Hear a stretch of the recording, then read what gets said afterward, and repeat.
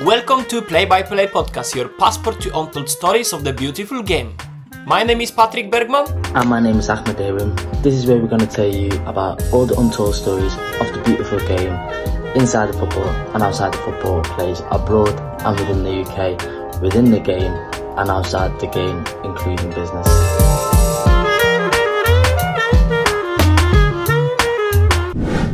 Yes, so for our wonderful followers, we would like to extend the previous podcast with the topic of dark arts of football. Enjoy. So, as we were speaking before briefly about the dark arts of football, because academy football, you're just focusing on nice football, possession football, working on technique, working on phase of play, working on passing sequences, blah, blah, blah. In reality, you can only do that at the top level, I'll be honest. Low levels, like, I'd say League One down, you could do that, but you can't do that for the full 90 minutes, if that makes sense. You can probably do that once in a game, if that, once or twice. The rest is nitty-gritty, dirty football. And that's when you start learning the dark arts of football in a senior level. Like I said previously, like little things, pinching, like in the corner, when the defending corners, whatever, they'll be like stamping on your feet before the ball gets travelled, like swung in, and thinking, yo, like, what the hell? And then he's literally created that separation distance and he's getting a header to it, and you might end up conceding a header. Or a little thing like where the shirt pulling, but they're putting their arm behind, so the referee can't see if it's shirt pulling, but he's shirt pulling from behind.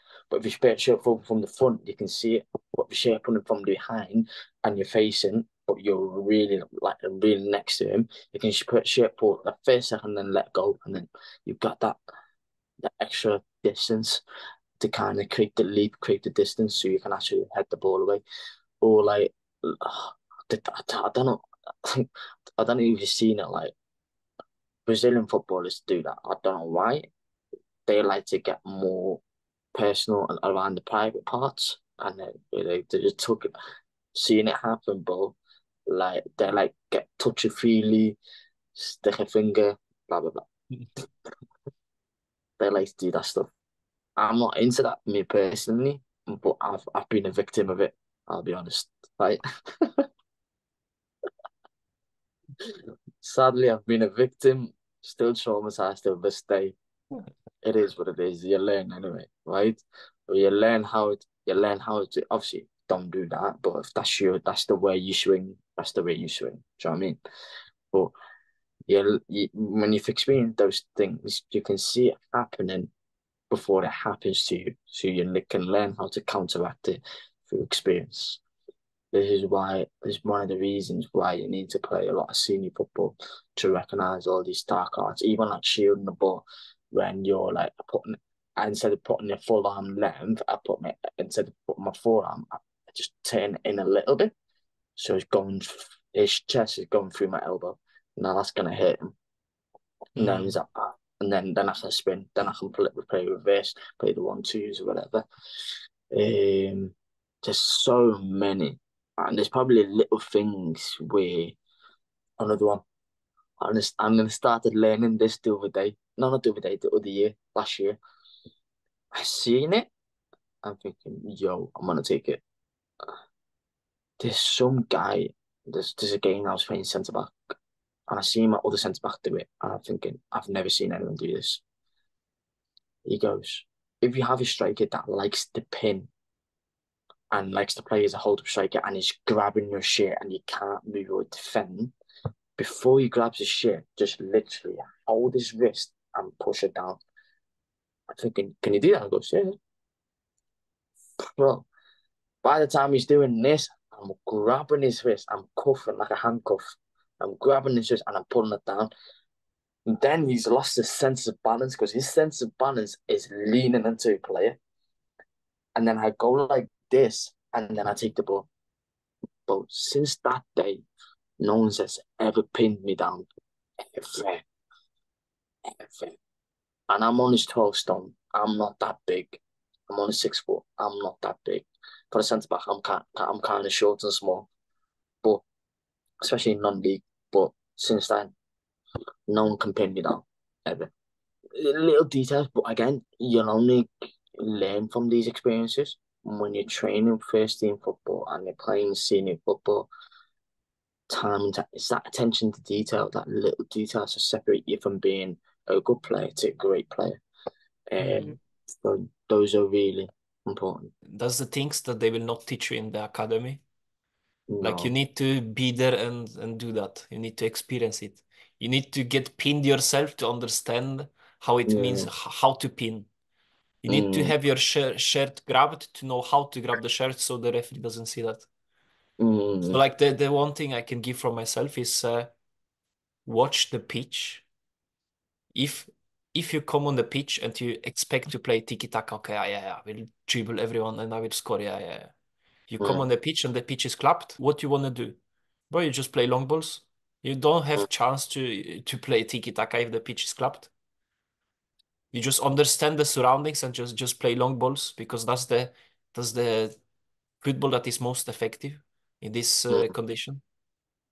100%. It's all about assessing the environment and the conditions. So, for example, if the grass is long, you already know you have to overhit your passes because the ball's going to stop because the grass is long. Certain clubs, they don't cut their grasses because they play long ball.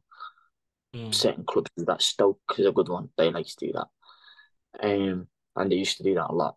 But because the kids in the academy, they have um drained grasses mm, or flat, sprinklers, a little bit of wet, so you can freeze it in. Oh, mm, try to do that in League One, bro. Long day, bro. Like even little things, I understand the condition. Like for example, if it's rainy, dead wet, you already know you can't overhit your passes because it's gonna slip and slide. But you already know those are the days as a striker. Oh, those are the days you hit it low and hard because it's gonna zing and it's gonna go quick. As a striker, put low and hard. Don't forget about putting the top in. Low and hard across the goal or low and hard reverse it because it's gonna slip so quick. The keeper's not gonna see it, bro. One thing I read in the book of Kobe Bryant, Mamba Mentality, he was a smart guy. He said that there are certain areas on the football pitch, on the basketball pitch in his area. There are certain areas that the referees cannot see.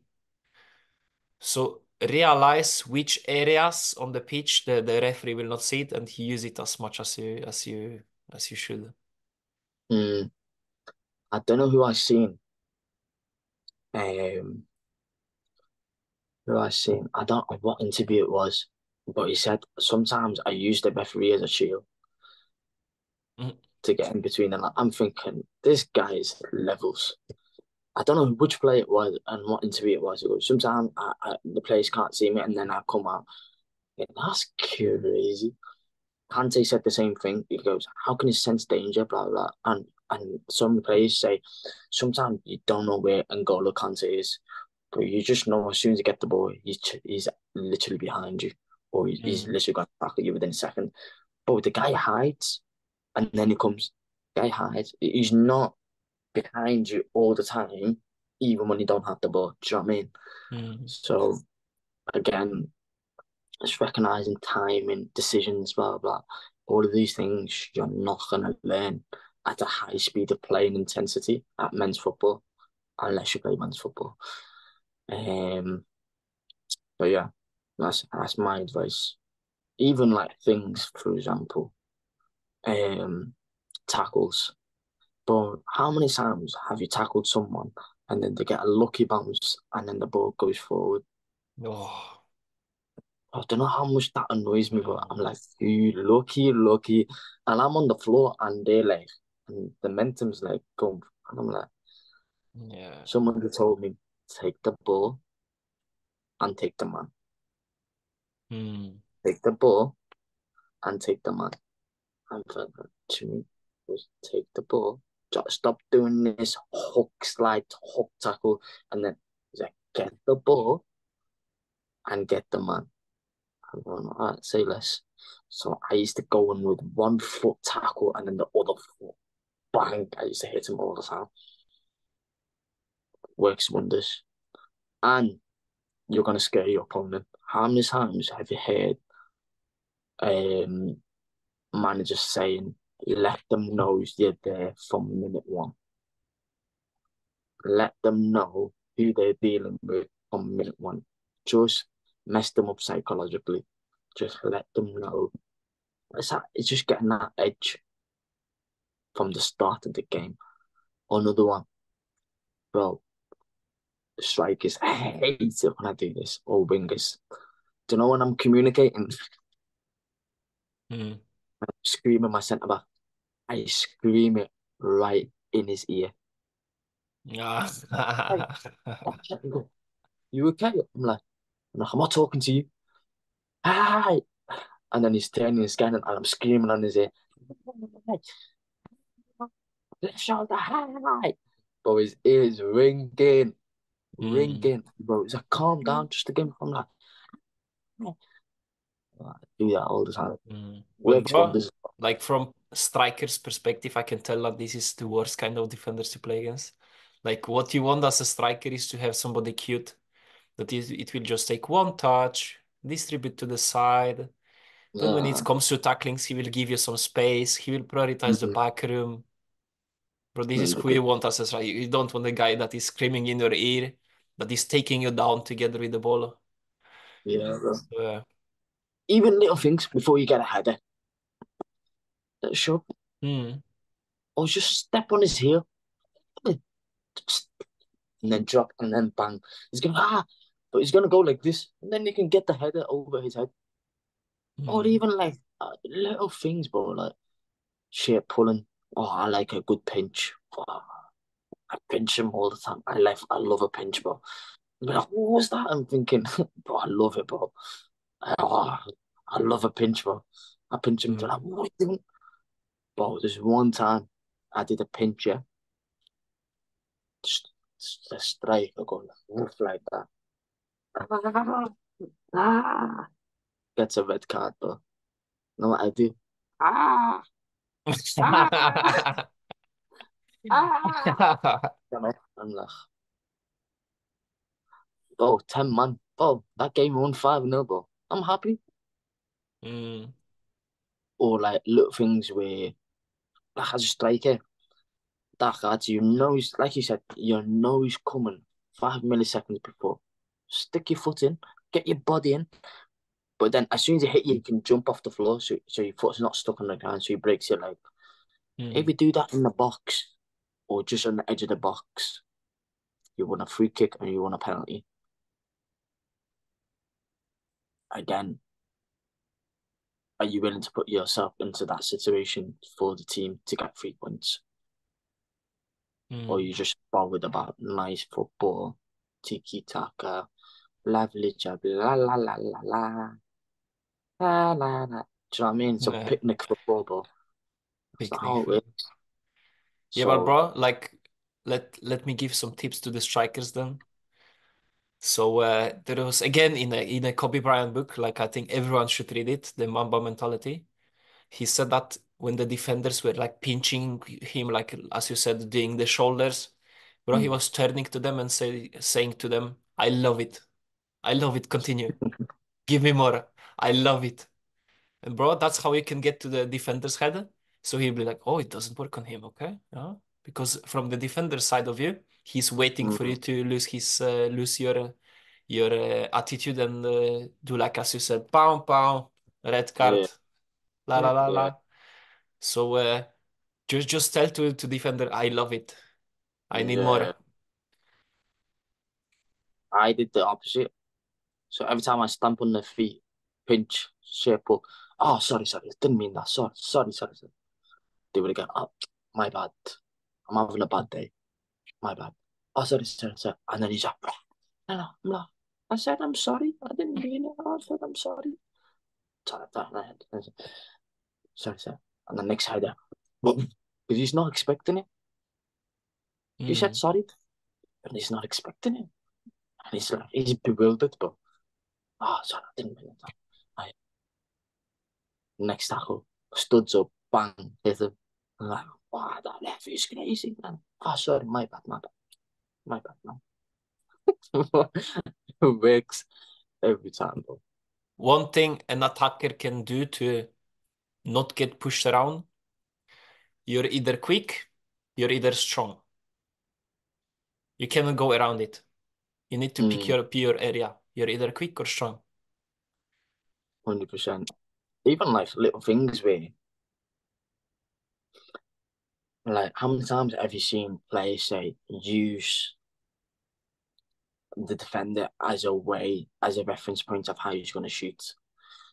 So if you know defender is standing right in front of the keeper, use him as shield to Mm. curve the ball to the bottom corner or top corner. The keeper not going to see it till late. Mm. Or you know the defender is gonna lunge in. Okay, reverse it between the legs or slide a pass between legs, shift it and then reverse it. Like little thing like that. Like again, you're not gonna pick up these details unless you play senior football. And it's these things. It's not something you think. It's instinctive because you've done it again and again and again because you don't have time to think in football, especially in men's football where speed of play and intensity is a lot quicker. So you don't have time to think. It has to be instinctive. But Mm. again, through repetition, through learning, experience, then it's going to become instinctive. But again, you need to be playing men's football to learn these things. I think we covered two topics about decisions that affected our careers and the dark side of football. Think people should be happy, got Mm, some valuable knowledge. 100%. But I would say to kids as well, don't do the same thing again and again, expecting a different result. Change it up. Try new things, experience new things. Once you've given it enough time, move on, try new things, adapt as much as possible. Mm. Yeah, and I would say for myself, don't look too much into Guardiola's, into tiki-taka, because the reality of professional football is brutal. It's tough. It's like it was in Tim Grover's book, Winning, and he asked some players about how they describe winning, and some of them said it's nasty, it's fighting, it's working to your last breath. So like many people think that this is winning is just cute. It's like, yeah, I won. Yeah, nice. No, bro, you need to leave your heart to win. 100%. What I would say is like football's a business. It's a dogfight. So think about what's necessary to get 3 points. That is it. What value can you bring to get them closer to bring that 3 points? That's the only thing that you need to work on. That's Mm. it. Yeah, that's how we provide the value to the team. If you make sure you will give the manager 3 points, everyone's gonna love you. That's the only thing that matters. Wow, that was an episode. If you want to see more, check out this one.